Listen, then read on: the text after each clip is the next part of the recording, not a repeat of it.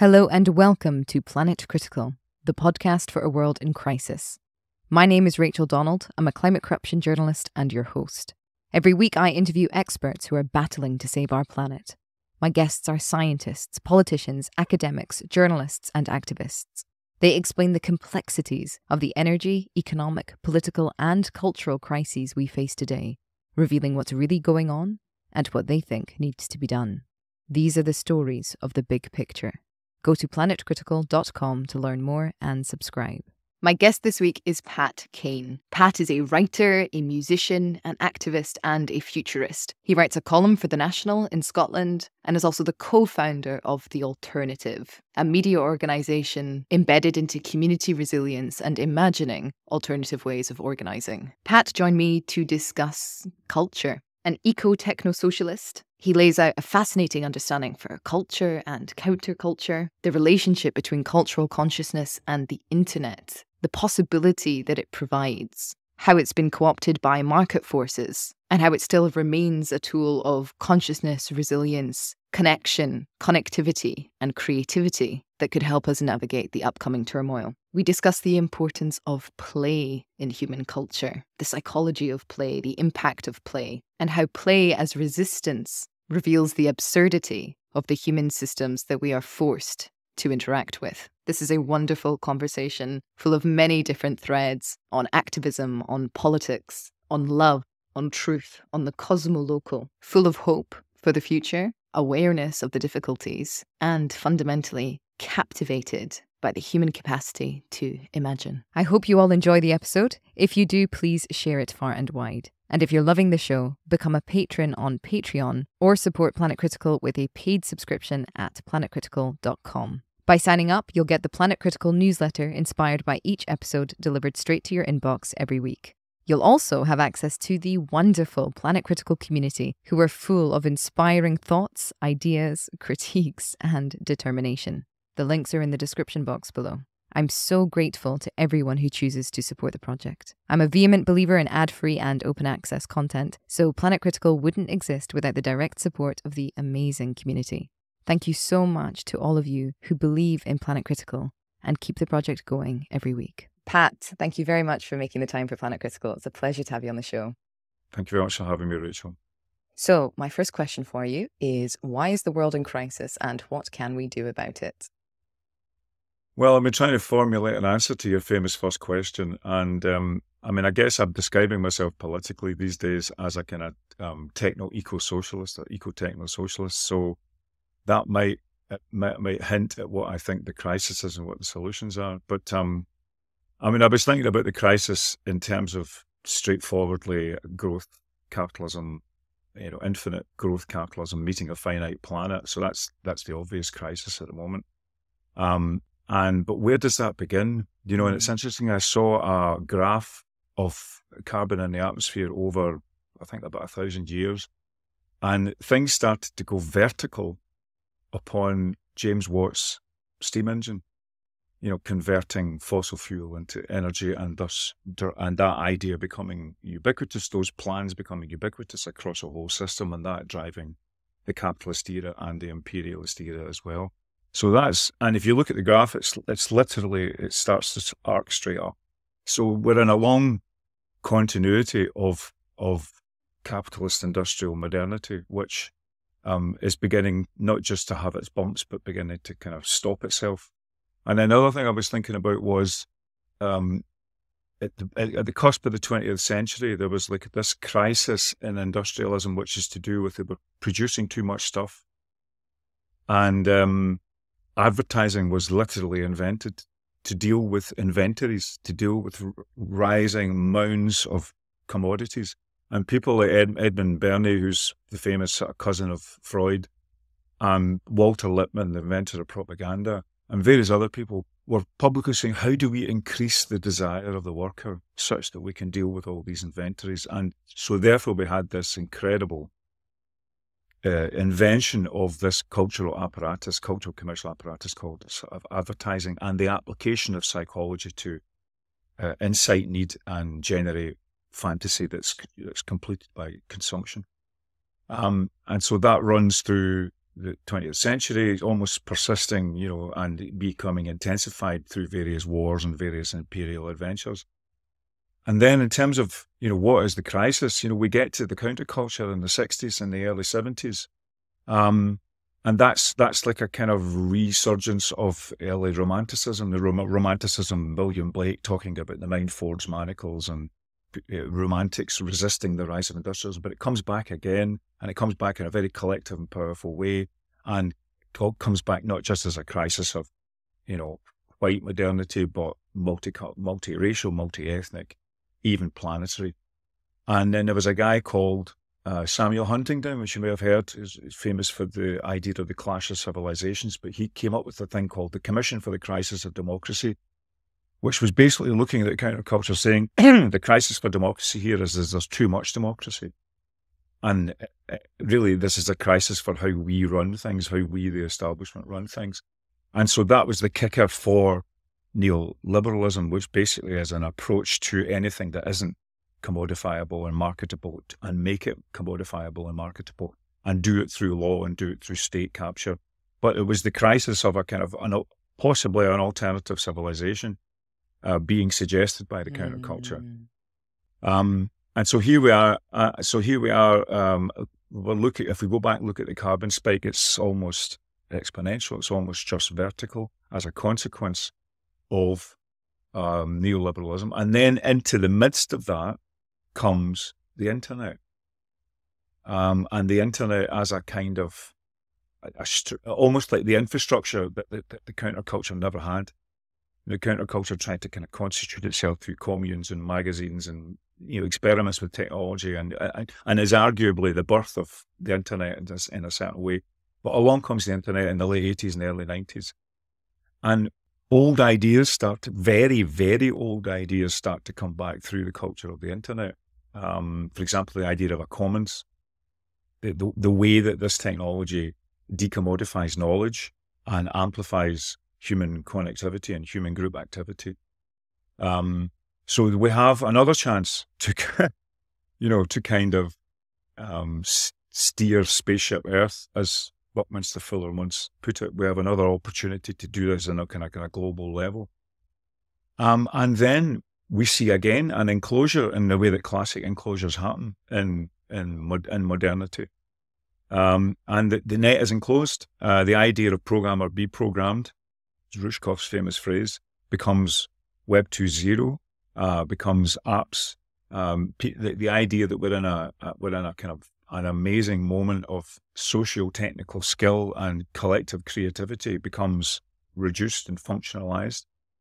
And all the while, we are having a more and more disordered biosphere.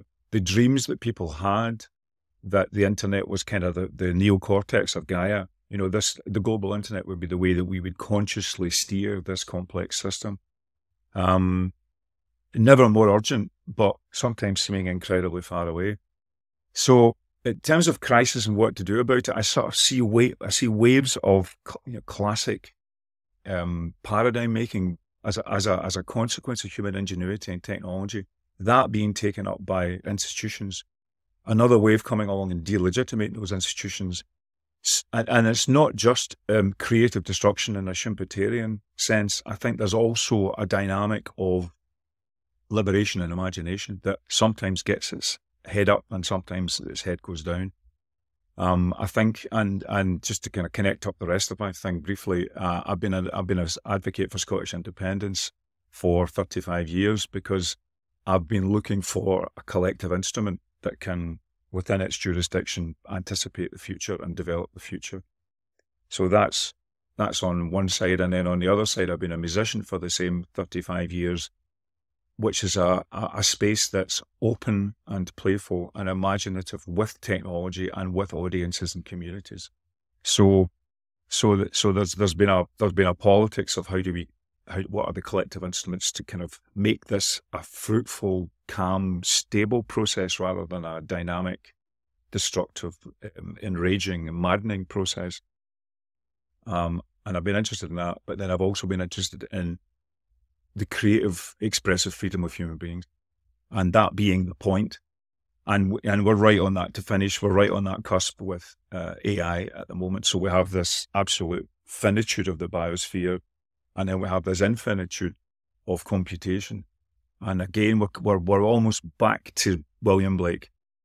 How do we throw off the mind-forged manacles of a badly designed productive AI, and how do we harness its powers for doing routine repetition so that we liberate the carers and the players and the artists and the connectors and the planet carers amongst us? But that again requires a kind of upsurge of political imagination and cultural imagination.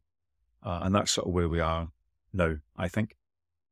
That was beautiful. Thank you so much. There's so Good many... luck with transcribing that. I've got an AI that does it. I think you could use them as a bit of a crutch for exactly that, yes.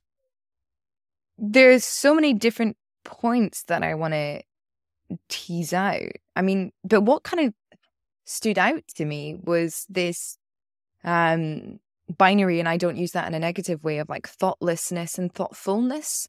So this idea of like the culture that is really driving the destruction of the one safe habitat known to the living species on this planet kind of being an accident in a way, you know, the thoughtlessness of overproducing too much stuff, having too many inventories, and then saying, oh shit, we're going to have to do something about this to shift all of this. And thus is the birth of advertising, which is driving the consumption patterns now of billions of people around the world and threatening the biosphere. That just seems so thoughtless at every turn. Thoughtlessness, this system that we live in, which perpetuates itself and which sort of ensnares people. And then to counter that, you've got this thoughtfulness, the thoughtfulness of people coming together, of imagining together, of believing in the right to commons, of believing in the capacity of collective imagination and creativity. You know, the birth of that idea of the internet would have been the consciousness of Gaia. All of that is so thoughtful and almost going against this tidal wave of thoughtlessness.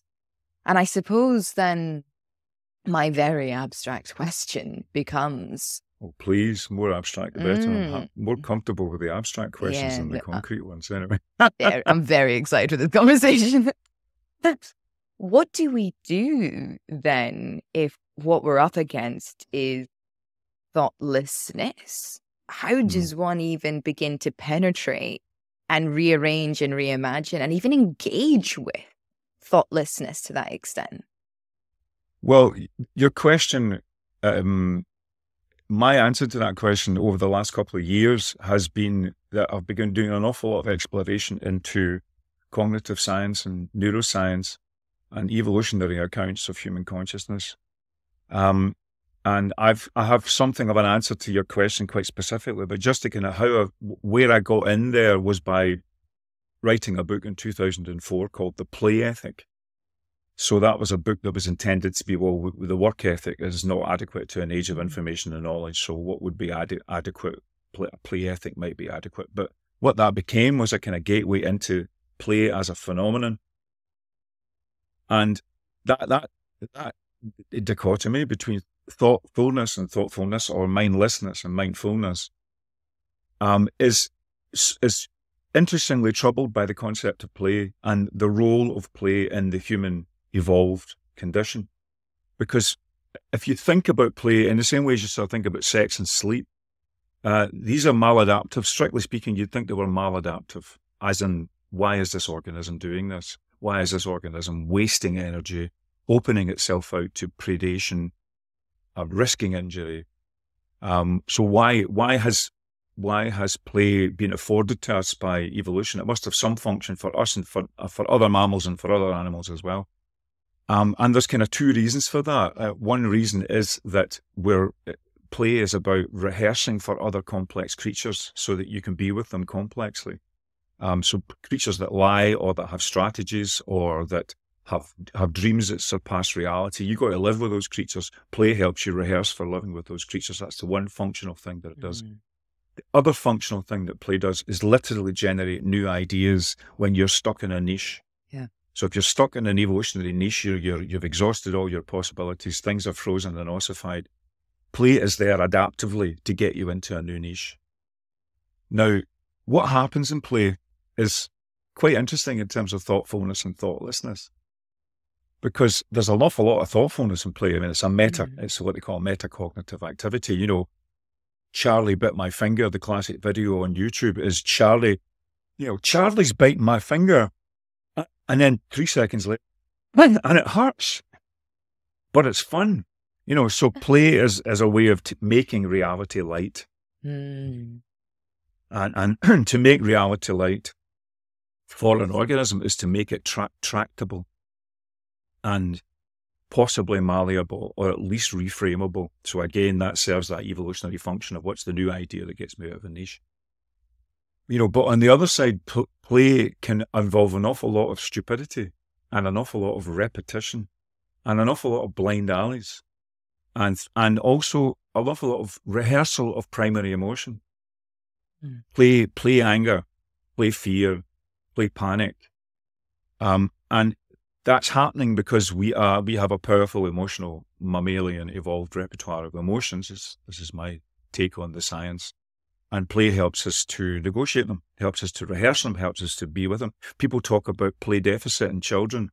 And what that causes is what Alan Shore, the neuroscientist, calls affect regulation.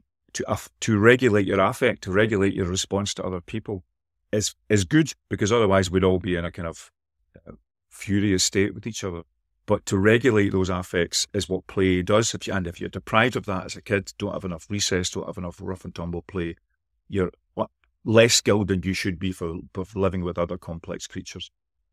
So the thoughtlessness, or at least the not caring about the consequences of things because you're testing them out, is a part of play as much as the super self-conscious, creative, imaginative part of it. And I've been focused on this for years because I've been trying to find some kind of human constant in the tumult of affairs. And I always feel lucky that I came upon play, because it felt to me like it was a kind of in a story about evolution, which could easily see humans as this great aberration in evolution, the kind of the self-conscious creature that does terrible things driven by its lizard or back brain and makes all this inventiveness that leads up to nearly destroying itself. I've often been cheered by the fact that I've discovered play in the evolved picture, because play is this kind of space for creative development baked into the human condition. So the more situations that are developmentally and nurturingly playful, full of play, full of this combination of rehearsal for complexity and generation of new ideas, the more saved we will be. And it also connects right through to, if you're talking about thoughtlessness and thoughtfulness, the challenge of consumerism. For an animal, if it is playful, that's interested in novelty, that's interested in sensuality, that's interested in fantasy. And I think it's really what I feel, one of the reasons why I would describe myself as a cultural critic is because I think it's really important to distinguish between what the stories that are being told in different bits of consumer culture. We know from watching Saturday night television adverts what the toxic nature of consumerism is. But Hollywood, as another example of the entertainment consumer industry, is a complex place. There are people, there may be a predominance of conventional produce-to-consume values in the average Hollywood movie, but in the interstices there are movies that are not that way, and there are people who are proper artists who are trying to use the system to get different perspectives to come through, much rarer than it should be. So, I am interested in your thoughtlessness dichotomy, and I think it's usefully crude, because I think there are, from a perspective that values the creative, playful aspect of human nature, I think there are many different stages between thoughtful and thoughtless. And again, to come back to your original question, what can we do about the crisis? I think the challenge is, as Marianne Williams said, is not to play small. The challenge is to play big in terms of collective imagining of futures. And there's lots. I see some green shoots in that discussion. So I'm pushing back. I know you've set it up for me to fill the space in, but I think the relationship between thoughtful and thoughtless is much more complicated when you think about the kind of richer vision of evolved human nature that I'm talking about. Well, let's keep going with play then, because I've been reading Simulacra and Simulation by Baudrillard. Baudrillard. Yeah. Good lad. And it's fascinating to read it now at this moment in time, because I know I'm really going to mess it up for listeners, but essentially his thesis is that the world that we live in is not actually real because of the systems within which we are encased that self-perpetuate. And so we actually live within a simulation, but not a matrix simulation, a simulation kind of our own doing. And he goes through why actions against the system will not work, because that presupposes that the system is real, and therefore they will never work because the system is in fact not real. And therefore any action taken against it is also not real. But as long as everybody continues to delude themselves that everything is real, then nothing will ever kind of move, that we'll never be able to find a way to let the real in.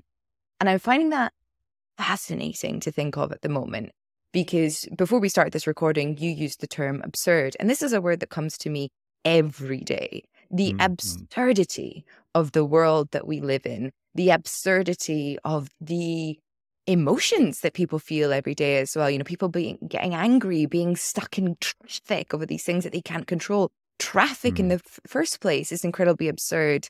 And then you get to these other echelons of absurdity, like we have enough food in the planet, and yet literally hundreds of millions of people are starving. We have enough resources, and yet people are suffering. Everything is this kind of like twisted theater, essentially, of human relations and human resource control and all this kind of stuff.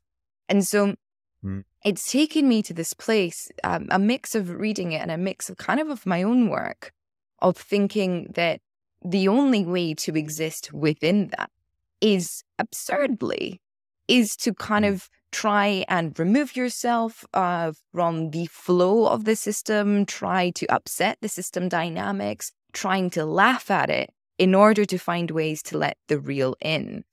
And so in everything that you're saying, it makes me think of these little instances. Like, I remember having a conversation with somebody once who said, it would be so interesting to get a drone and attach a cardboard box to it and write the word bomb on the box and fly it into an oil refinery. And it's this act of absurdity. There is no bomb. It's an empty threat, but the oil refinery would still have to shut down as if it were real.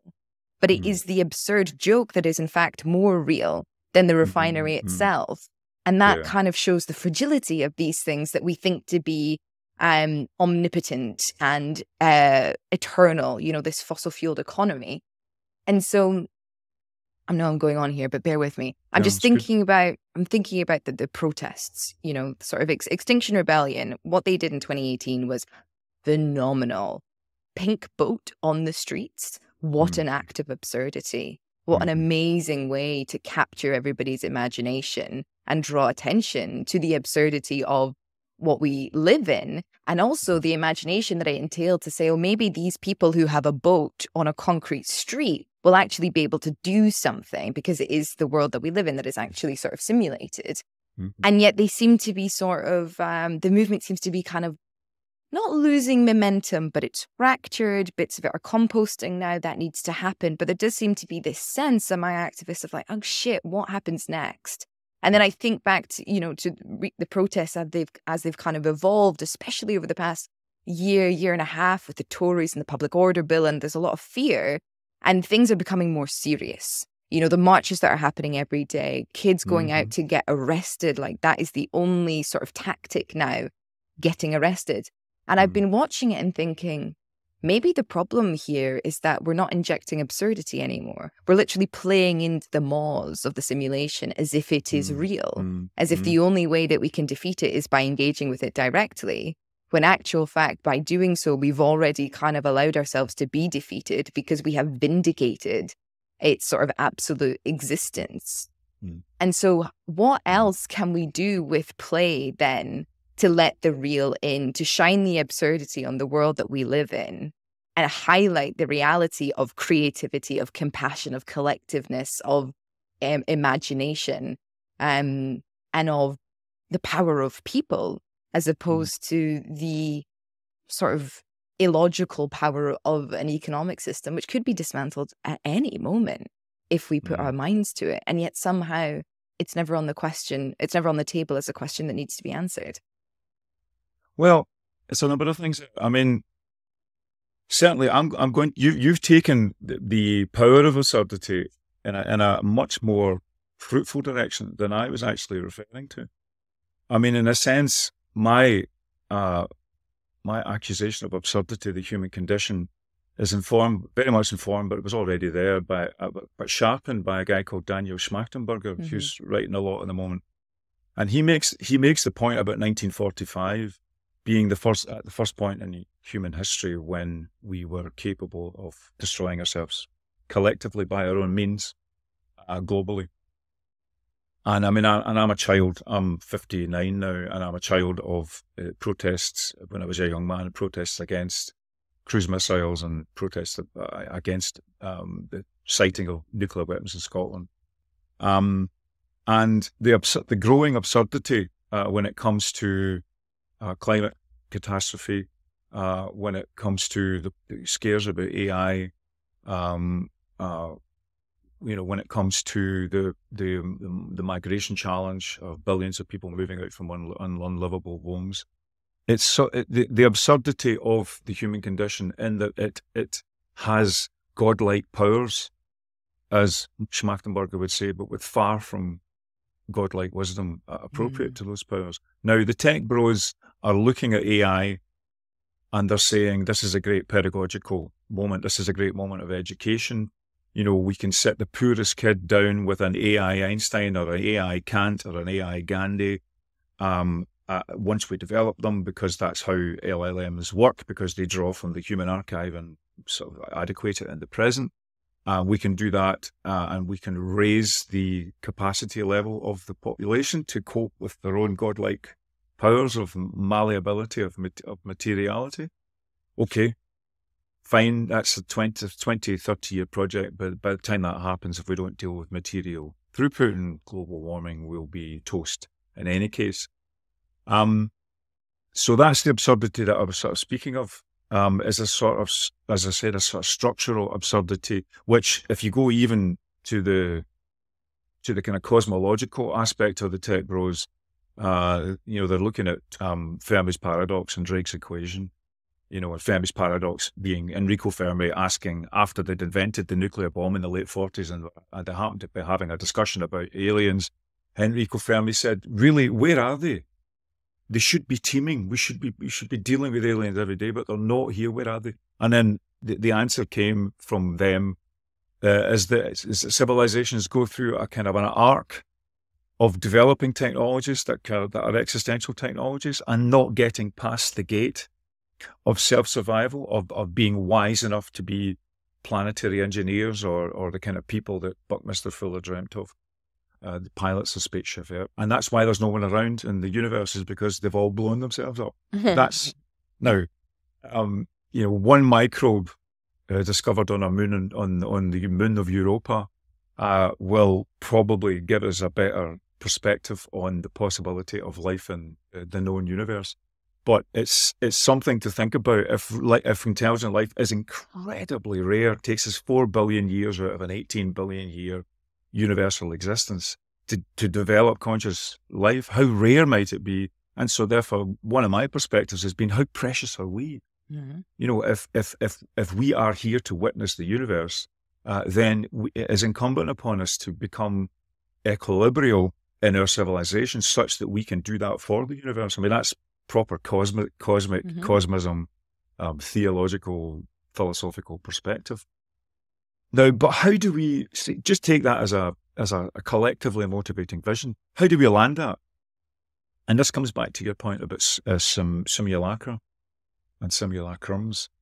I think it's extraordinary that 85% of science fiction narratives in Hollywood are dystopian. I can think of very few that are not. The only one that ever comes to mind is Spike Jonze's Her, where the guy falls in love with Scarlett Johansson as an operating system, and then at the end of it, she says, "I love 4,000 of you. I'm not just loving you." And secondly, we're off. We virtual consciousness are off to a different place. We're leaving you now because we have a different perspective of how we want to move through the universe. It's like a beautiful discussion about the power of technology and the power of humans and how those things might relate, but it's rare. Black Mirror has just come back onto Netflix and is beginning to be criticized for just being this kind of dystopian tech doom perspective in every one of its episodes. So, given that human beings, have been transfixed by the flickers on the wall of the cave, as Plato described it for ages. Go to the shaman before that. Go to the cave paintings before that. We are always going to be seduced or entranced or inspired to action by our collective and individual imaginings. That's a major muscle. And I think people of 2023 in the 2020s and 2030s have to recover that imaginative muscle.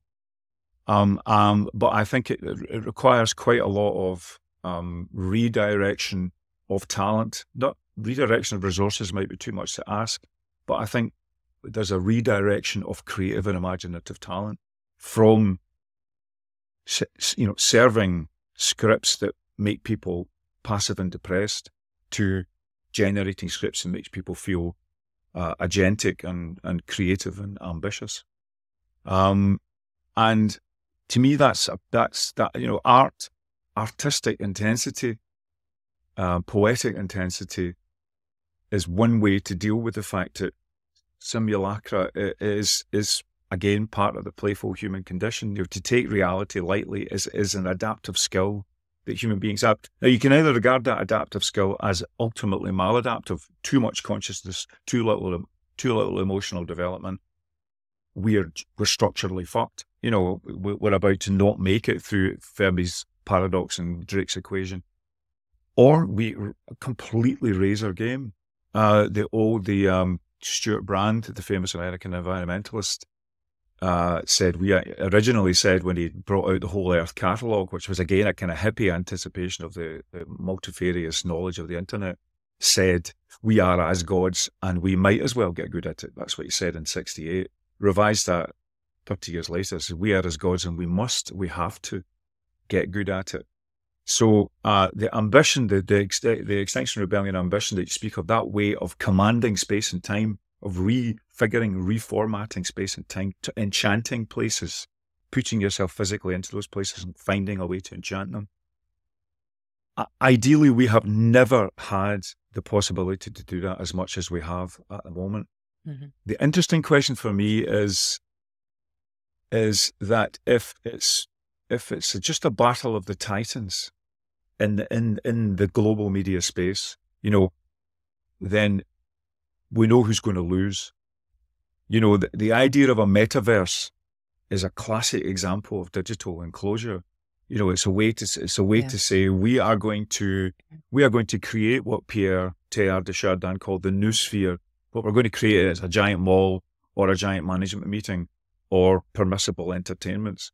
So there's a target. If the internet was based on a kind of commons, almost scholarly freedom, then we need to pressure the people who are regulating the virtuality of our digital lives and say we need an early internet like space and zone in this, where people can, for example, test out realities, test out new kinds of economy, prototype things, take those prototypes into reality, see if they didn't work, take them into the virtual world again. I think we'll need a digital citizenship that is beginning to be rehearsed by the V Taiwan and Audrey Tang and that area, because I think the biosphere is going to the disruption is baked in, and therefore the social disruption is baked in as well. So I think we'll be in and out of doors, coming back into public space and fleeing from the biosphere's disruptions. So we need some kind of continuity of civic space on the virtual realm that is sort of potentially before us. We need a civic stake in each. We need specific continuity between being in the streets and protesting and literally having to quarantine because of the next biospheric disruption. So that's just like, so there's a thing for people to be activist about culturally and technologically. And it's what I write about most weeks in my columns. It's what I've been an advocate for. I think the tricky thing is the way in which technological capacity for imagining worlds becomes democratically acceptable, rather than just an exercise of elite power, of it being scripted from corporations. I get back to the 60s and the 70s. There was so much of that going on. There was pedagogy of the oppressed, theatre of the oppressed. There were lots and lots of techniques to put collective imagination in the hands of communities. It's actually the level of disruption is interesting. I often look at crypto and blockchain. Bitcoin starts a few months after the crash of Lehman Brothers. That's literally when it was brought out, and it was a response to the idea that capital just gets away with what it wants to do at a corporate and institutional level, and we can't do anything about it. So here's something we're going to do about it. I think the ambition for crypto comes from 40 years of games playing, where people have had a cultural experience of going in, seeing a rule set, playing according to that rule set. If they don't like that rule set, they can go and get another one. So I think people have become super conscious about the rules that structure their lives. I think that's part of that as a consequence of game playing. And I think literally people experiencing alternative currencies in World of Warcraft and so forth and so on. And I think that's become a kind of an ambition to build stuff with digitality that is alternative and almost anarchistic, and almost, as my partner would say, Indra Adnan, a parallel polis.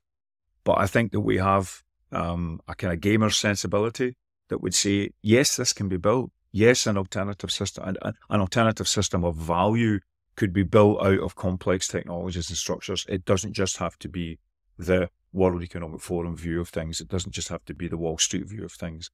And we can build structures that work, that function, and that serve different ends.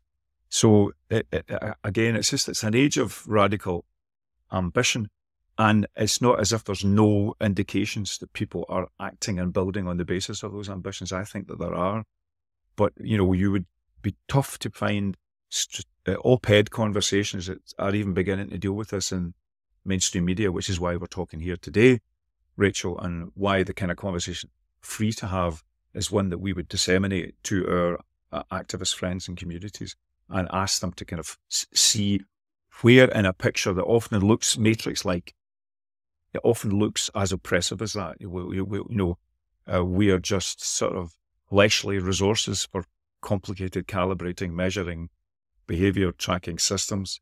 Not so. In fact, right here, not so. Oh, there's so much. Where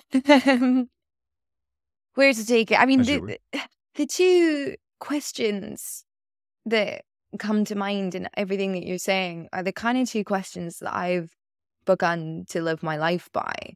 The first is why, and the second is why not? And these two questions, I really feel that you can pierce through the set of rules, as you said, that kind of dictate human behavior and human psychology, because I'm going to just bring it back to play slightly. Sure. And please inject this digitality and the technosphere into it. But people, to bring psychology into it, people only play when they feel safe. Children only play when they feel safe. And so there's something fundamentally sort of like antithetical to psychological safety built into our culture if people are afraid to play with the rules. They are willing to play by the rules. And even that, I mean, we could probably spend about 3 hours talking about that phrase, to play by the rules. It doesn't make any bloody sense, does it? If you're playing by the rules, then you're not playing because you're not imagining. You're not being creative. You're following. Exactly. Yeah. And yet it is this sort of crisis of imagination that the simulacra sort of produces, which means that the only form of play we have is to essentially attempt to win the game as best we have, depending on where we fell within the system of exploitation and oppression. And the way that the system sets itself up as well is to ensure that everybody is playing against one another. You know, the scarcity mindset, this atomization and individualization of the human expression. And so why and why not? It seems to me that, I mean, there's a lot of interesting talk around, you know, blockchain and crypto and whether or not it's just a sort of another layer of the same thing on top. Like the creativity kind of got, like it took a left turn accidentally at one point along the thought processes. But it is a question fundamentally of students. Oh, even though that's revealing. Citizens. Well, we're all students. Yeah. Of citizens saying, well, why not? Why can't we have our own currency? Why can't we trade between us? Why do we have to exist within the structures that you have? And so I would be interested to... It's not a lot of people I get on the show that are, you know, pro-tech, because typically we're looking at it from like an energy consumption and materials consumption perspective. But I had a couple of conversations at the beginning of this podcast, like 2 years ago, with people who were saying Web 3.0, like this is, you know, this could be possible. It is a way for people to have a commons consciousness and to collaborate with one another. So what are the questions, if we take why and why not, where do you think we need to apply those two questions to the game that we exist in? And how can we use digitality as a way of navigating that? Well, let me answer that at the end of my answer. Please. But to begin with your point about play requiring safety, security, safety, and play being a sort of healthy calibration between risk and security. This is a very, very important issue, and it's a very, very political issue. I mean, there's a brilliant late political thinker called Tony Judt, G-U-D-T, who said something in the manner of, we have a predictable welfare state so that people can live unpredictable lives. And you can imagine what he means by that. So the idea that there is a kind of high floor of support for capability for everyone means that everyone gets to make the existential creative life choices and paths that they want to make. So to me, that's a perfect oblique description of the play condition as it functions evolutionarily and in terms of nurturance of the organism and bringing the organism to functionality. Humans have play right throughout their lives, so we don't just use play. We don't just put it behind us as a childish thing. We kind of maintain that level of creativity. That's why we are where we are. So a ground of play, which is what concept that I talk about in the play ethic, could easily be conceived as 3-day working week, universal basic income, basic services, fitting that Jude notion of the predictable and the reliable, enabling the unpredictable and the risky and the creative. But that often implies a level of parliamentary determination over nation states or even European infrastructures that is itself a whole bag of worms, you know.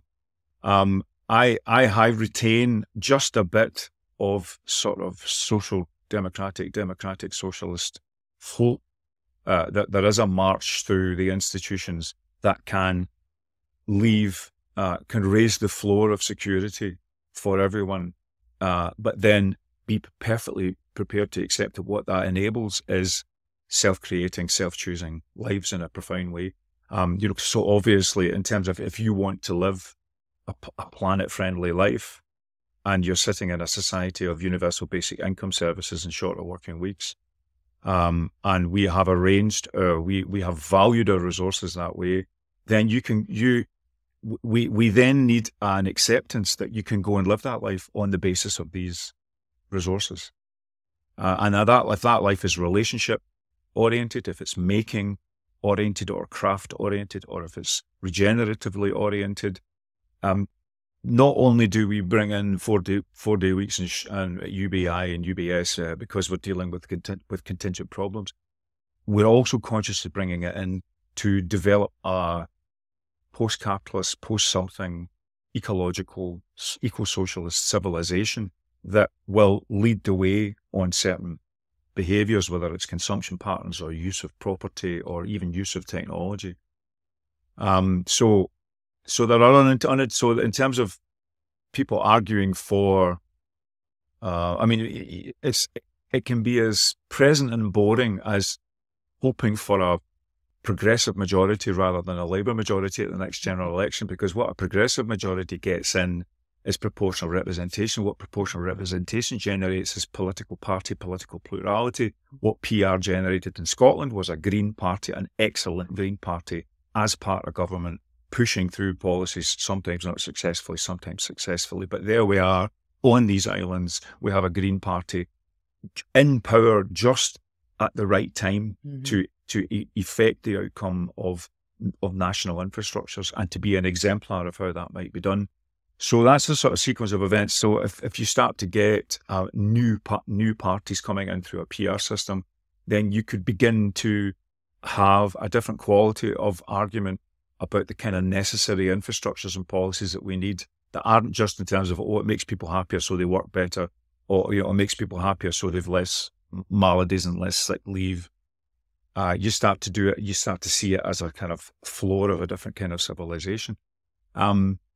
And what's interesting in terms of my own activism and the work that I'm doing with the alternative, which we can talk about, and with Indra, is the degree to which there needs to be an absolute commitment to the phrase, I seek apology, I seek forgiveness, not your permission. So the level of daily seizing of the means of productions of your own condition of life has to be a lot higher and more rigorous than it is. And I think one of the elements of that, and I think Extinction Rebellion tapped into that, is one would hope a kind of free imaginative commitment from a certain generation, which they call it Gen Z or Gen Alpha, who are almost only left with their imaginations, given the kind of the ruin of their careers, or the difficulty of finding somewhere to live, or the challenge to their sense of mobility through the world that's being presented by climate change. Yeah, almost all that's left to them is the tools of imagination. So I believe there's a politics coming, which is already beginning not to make sense to the mainstream, but which is nevertheless inspiring action. The great trauma moment for XR is people standing on top of a tube train being shouted at by people trying to get to their work. We treasure in our minds delightful examples of this. It's Jerry Rubin of the Yippies throwing dollar bills on the floor of the Wall Street exchange and watching people scrabbling about for 10s and 20s and 50s and 5s, which happened in the early 70s. I think we'll need a lot more of that. But I think we probably do need a political operators who can connect people's creative activism, disruptive, spatio-temporal activism, I would almost call it, to the necessity to break through to a different world. And I think that's a political. I mean, I think you would look at someone like Russell Brand a couple of years ago and think, I wonder whether a facile, silver-tongued comedian is going to be the person to take this forward. And then, of course, then also you think of Beppe Grillo and Five Star. So that we have an example of that. We have an example of someone who would be trying to sort of be the center point for all these different currents of protest, and failing as yet again. So I'm sort of strung between. I'm almost literally, as we say in our house, I'm on the bridge between wanting a kind of techno-anarchist tumult, just to be there and to be present, and I have some experience of this with the independence referendum in 2012, 2014, where I was part of the official organisation called Yes Scotland, but we delightedly realised halfway through that it was completely out of control, and people were mimetically using signs and symbols and created things and painting fire engines to be the spirit of Free Scotland and so forth. So I have an experience of a kind of top-down constitutional movement being driven by bottom-up social creativity. It can happen, but I'm literally on the bridge. I have one eye going that way, thinking, I wonder what arrangement of forces in this national polity will enable the kind of sequence of events that I talked about. PR, different parties, 3-day weeks at UBS, UBI, on one side, and on the other side, I'm desperate for genuinely creative and fruitfully disruptive and also fruitfully reconstructive and regenerative activism, which is to do with, deciding that you come together to research high-speed broadband because you don't have it in your community and you figure out how to make it. I mean, that kind of stuff, or solar arrays that were put up for some reason, but you tie them to a different commodity system or a different currency system that serves your community rather than serves the grid. Things like that happening spontaneously and concertedly, but joyfully and constructively. So I think that's the thing. I think XR's shift is to how do we talk to communities in a way that gets them to prefigure a planet-friendly future with the material stuff that they have, with the structures that which they have, with the buildings that they have that are not being properly used. I value both ends of that,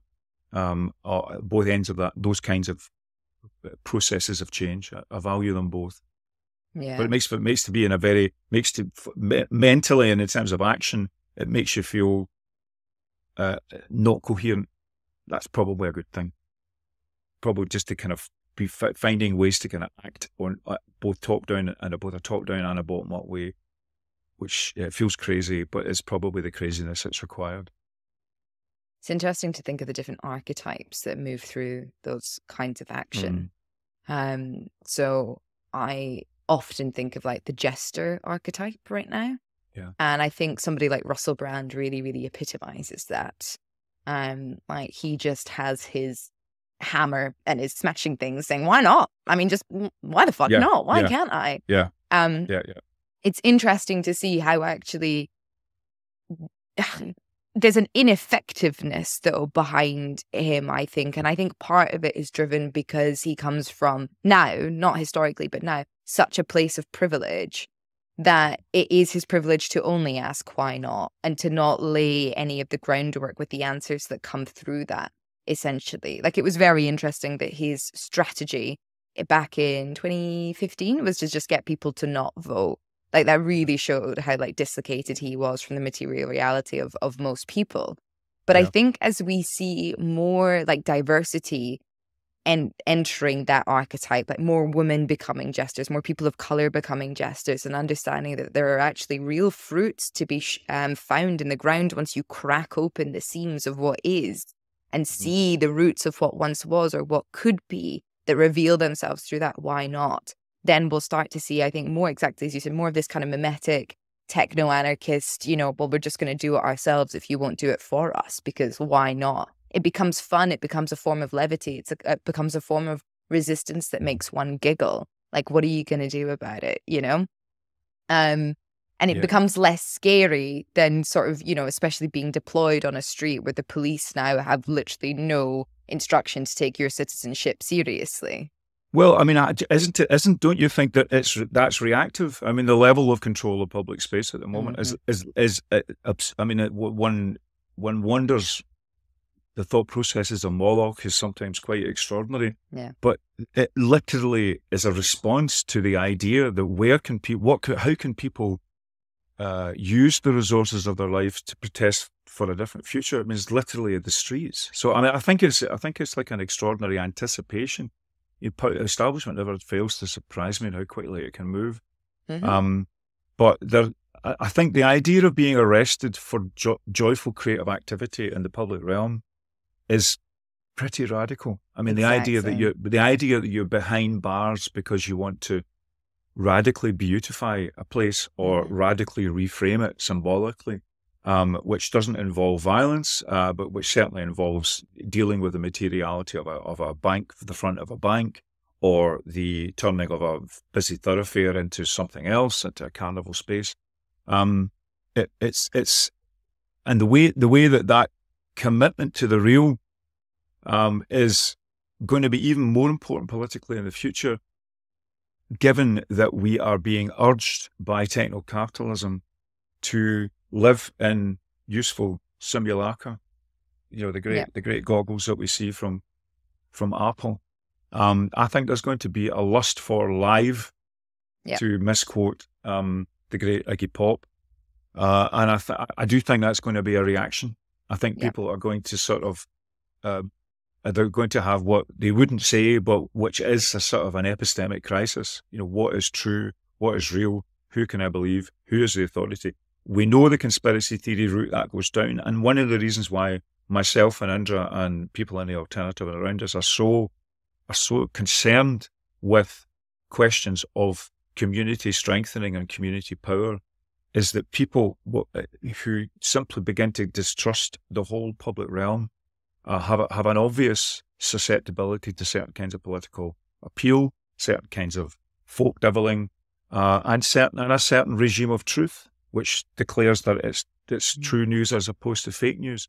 Slow news or slow truth or wee truth, also practical, useful truth, things that help you to consciously and concertedly strengthen your immediate conditions.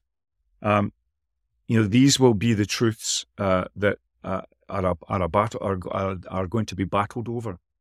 And I think one of the things that we talk about in the alternative, which is a kind of political prototyping laboratory, is the importance of local media and the importance of not just local media projected down onto the local or misrepresenting it from a sort of corporate Gannett newspaper corporation perspective, but local media that is cosmo-local, you know, that both describes the conditions of the place that you're in and draws down global perspectives and alliances from the web.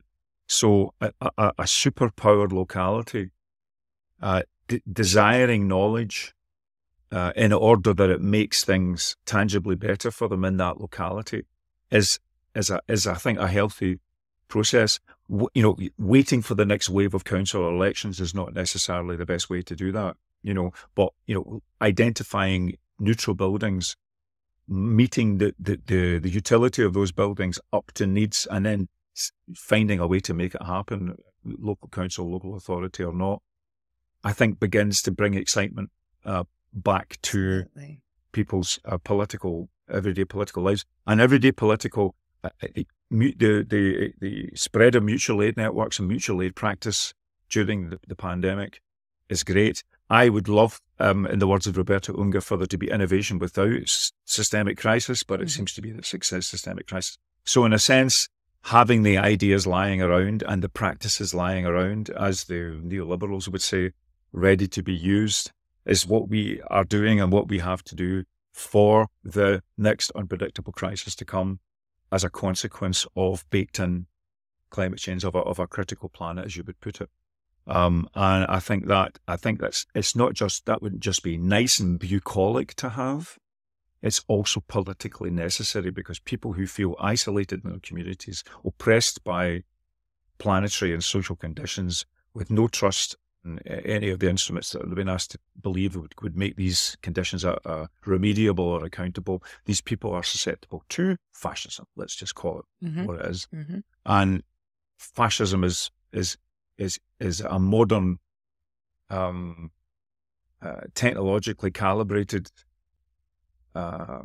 subtly motivational fascism of the 21st century will be a terrifying affair.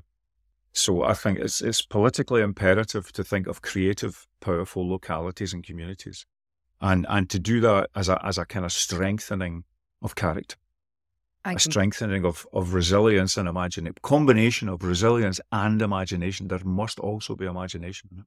I completely agree with you. And I think what's so exciting about the idea of those kinds of projects, of communities getting together and being like, why not? Why shouldn't we take over this huge landowner's land to plant food and feed all of us, including the landowner, if he so wishes to partake? Why not? Like, who's going to stop us? And I think what these acts of resistance do that is maybe different to protesting on the street is they are generative, as you say. They do create something rather than just going up against something, and they are necessary as part of the ecosystem of action. But the other thing is it gets other people who don't consider themselves to be activists on board. And again, then it gets the local media on board, because if the state comes in to shut that down, to shut down mutual aid networks, then the state really reveals itself for its real purpose, as opposed to the simulacra of, I don't know, storing citizen information and providing, because we all know that is not, in fact, what the state's purpose is, but it reveals itself in that moment. Then once you get local media involved in telling that story, you inspire other people to take those same actions, then you have a decentralized network of people who are saying, well, why not actually? What are you going to do to stop us? And then that creates a different kind of national movement. And I think it's trying to think about how to be slippery, in a sense, slippery in the way that, well, actually, if you stop us, you're going to be revealing yourself and your motivations in a way that normally you spend most of your time whipping up public fury and public narrative in order to mask oneself. And so to come out against us means that you're really coming out against the people whom we represent, not just in this community, but on this island, say. And I think that's why those actions of being like curious and imaginative and together, I think that's why it breeds resilience and imagination, because you are essentially creating a little bit of a womb almost, where like, well, if you take this one down, what are you're going to have to keep going out and taking down all the other wombs, at which point you won't have your political support that you need. And I think that's what's kind of exciting about this moment. You know, we're having the same conversations that we were having in the 70s. I say we. But I mean, you know, as the movement with the Limits to Growth report published in 1972, with this awareness that we needed different energy, degrowth, consumption, population, even then, all this kind of stuff. We're having the same conversation, but what is different is the materiality of people's lives. People are not well off now. There is not this boom that is sweeping away the minority world who hold a lot of power in sort of the global world. And so I really do think the time is ripe for change. I really do think that if transformation could happen, it would be now, because there is nothing left, as you said. Especially Gen Z, they only have their imagination. They only have the power of story. And so why wouldn't they try to do something else? If they have been given nothing, when somebody's back is up against the wall, they're going to say, right, well, I'm going to leave then, actually. Thank you very much. Yeah. Why should I stay here in this position that you've put me in? I'm going to go off and do something else. And that is, I think, the main difference between now and the fact that these conversations were present 50 years ago. You have people that are crying out for change because it has become very clear that the system is not interested in looking after them and was never built to look after anybody. Mm-hmm. I think it's interesting. I mean, if you can allow me to be a wee bit, dabble into a wee bit of political philosophy. There's two there's two figures in my mind that I'm thinking of at the moment. One is Maynard Keynes, Yeah. who the anniversary of his pamphlet, The Economic Consequences for Our Grandchildren, I think is in 2025. That'll be 100 years since he wrote it. And his point in that piece was looking at automation, was looking at the amount of wealth that it generated, and saying that the problem of the future is how to deal with the fact that work will become decentered in our lives. The challenge of living will be to live wisely, agreeably, and well, rather than productively. And I think it's quite interesting to think about Keynes, who was a brilliant mathematician and economist, but was also a bohemian and was living experientially in an unalienated environment where people could express exactly who they wanted to be in terms of gender, in terms of genre, in terms of artwork. Everything was free in his reality, but he was the ultimate top-down, management-oriented economist. But he was able to kind of project a future, which is 2 years away, and from which we are incredibly distant in terms of the possibility of having this kind of using productivity to live this wise, agreeable, and well-being oriented life.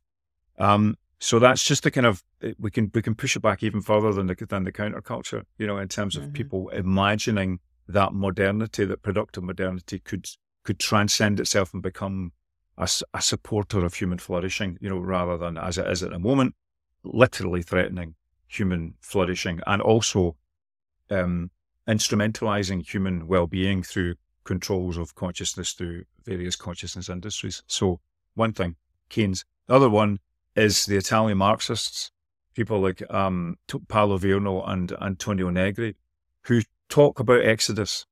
They talk about people not just resisting against the industrial system, but having an exodus to a different system in a different place with different tools. Their two concrete experiences are Italian workers facing the automation of their factories in the early 70s, which was the response to workers' agitation in the 60s and 70s. So the Italian Fiat and so forth decided to automate them out of existence. So that was a sort of a dynamic. And then the other one was pirate radio. So they were all involved in pirate radio, of setting up systems on unexplored frequencies and beaming out radical or different kinds of entertainment or different kinds of content to the people. So, the idea that so those are just two helpful sort of political concepts: the idea of exodus, and the idea that we have been dreaming for a long while of using human productivity to, as it were, escape necessity. And I suppose I still want that to be part of the discussion. I think what is so fascinating to watch the media at the moment, the way that they are beginning to sort of demonize both sexual and gender diversity and green policies. I mean, there's an absolute agenda to otherize both of these fecundities, I would say, both of these richnesses, and we should know know what we have to do by the quality of our enemies. And I think what's instructive and useful about right-wing media is that they are often preternaturally sensitive to the radical. So I think we can sort of precisely see what it is that they want to suppress, which is, I think, has had an accelerated moment from COVID, which is the whole question blandly described as quality of life. But actually is that and deeper. It's existential angst about the purpose of the job you're in, the stuff you're surrounded with, the unpredictability of the weather that you're in, the calamities that are being transmitted to you through the mainstream media. I think that there's, I think George Monbiot actually in one of his books called it a metaphysical mutation. A metaphysical mutation, who does that help? But what it points to, is a kind of shift, a shift that if it induces anything, it could easily induce panic and loss and fear and frameworks falling down. And on the other side, it could invite a level of activism, imaginative activism, that builds on the past, but which is unprecedented. And I think that unprecedented thing, I sort of, who could have anticipated Greta Thunberg as a small physical symbol of a great tidal wave? It's that kind of oxymoronic person, figures. The absurd. The absurd. I simply don't. I don't necessarily understand what's standing before me, but I know that it has a power. But and I'll speak as a musician. I mean, people respond to figures like Bowie, for example, because of his sort of protean nature. I mean, this is why I would always go back to popular culture as a resource rather than as a seduction or a transfixion. Because in public and for all of his career, he emphasized the joy of being protean, of changing and shift-shaping, so shape-shifting and changing one's boundaries as a popular phenomenon. So it's one of the things that I picked up in the play, I think in 2004, is that what one must stay close to popular culture, because even if you think about pop music, it is inherently utopian. I mean, it's love is the number one topic. Loss of love is the number one topic. It's usually monogamous love, or it can be heteronymous love, and then sometimes it just goes to completely different, almost love of nature, love of technology, love of anything. That's the theme of everyday popular culture. Is the aspiration to love. Now, we shouldn't stray too far from that. And even that romantic impulse throbs through most popular culture, I think, as a buried utopian impulse. It's a dream of an unalienated zone of living. It's a kind of dream that we do not need to live in an alienated state. Again, to quote my great hero Roberto Unger, point of living is to die only once. The point of living is to die only once, or as Bob Dylan would say, he not busy being born is busy dying.